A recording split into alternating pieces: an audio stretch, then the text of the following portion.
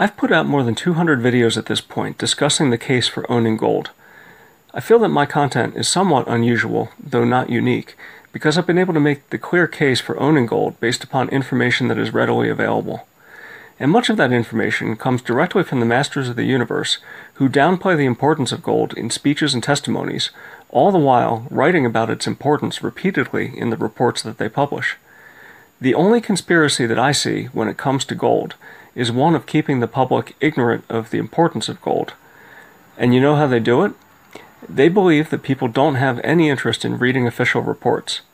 And they're right.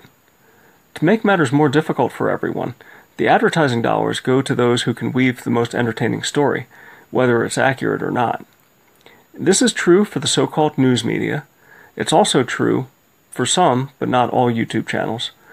There are a few that I have specifically in mind, though I won't mention them here. Most people would rather watch an entertaining 5-minute YouTube video about a secret hidden gold stockpile or gold being removed from Fort Knox in an operation that would put a James Bond film to shame than to spend a few hours reading official documents. I get it. Who has time to go out and do all this research? I'm not going to criticize anybody who doesn't.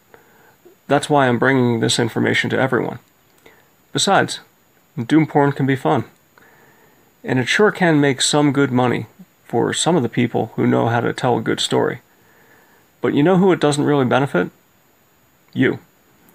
All of this stuff, as entertaining as it is, keeps you from understanding how the system really works.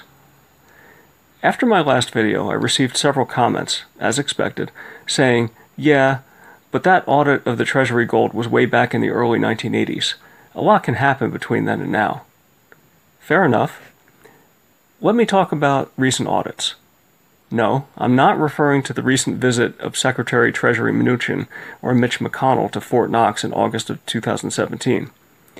But I am going to bring that up now anyway, namely because Steve Mnuchin's online comment after the tour, "Glad the gold is safe," prompted a sarcastic comment from a friend of mine, which was, well, that settles it, the gold's all there. And who wouldn't be skeptical? This was a ridiculous circus sideshow scene that made a mockery of the audit process. No, folks, this is not how audits are actually done. This visit was simply to give Mnuchin and McConnell an all-expense-paid trip to a location that was convenient for them to view a solar eclipse. The trip cost $27,000 because they chartered a C-40 military aircraft to provide passage. Frankly, this stunt did more to harm the credibility of the audit system than anything else. But the statement he made, "Glad the gold is safe," should have been a signal to some that he is making fun of all those theories that the gold is missing. So what does he know that everyone who believes the gold is missing don't? Well, maybe it's this. It appears that there are lots of reports out there made public for anyone to read. Audits are conducted of the deep storage gold at Fort Knox, Denver, and West Point, and also of the gold stored in the Federal Reserve Bank of New York every few years. Anyone who wants to read these reports can access them and see what they contain. And no, the Treasury Secretary does not go out personally and inventory the thousands of bars, unless of course there is an eclipse to see. Let's see what's inside the 2018 audit report of deep storage gold. And I know what a few people are thinking. Belang P, you're too naive. You spend way too much time reading. You should spend more time watching doom porn videos on YouTube. It's certainly more credible than what they will tell you in their fake written accounts. Well, what can I say in response to that? Nothing, really. What we see at the beginning is the independent auditor's report. Wait a minute. Who is this OIG, Belang P? Well, it's the Office of the Inspector General. Yes, it's a government agency, but it's also independent of the Treasury. Conspiracies are pretty tricky things, because in order to pull one off, it requires a lot of people to be complicit. And having an independent agency of government conduct the audit just increases the number of people that would have to remain silent if they found a big problem. In addition, I should note that the audit committee included representatives from KPMG, an independent public accounting firm. This is also mentioned in the report. But Belang P, how do we know that those people even looked inside the vaults?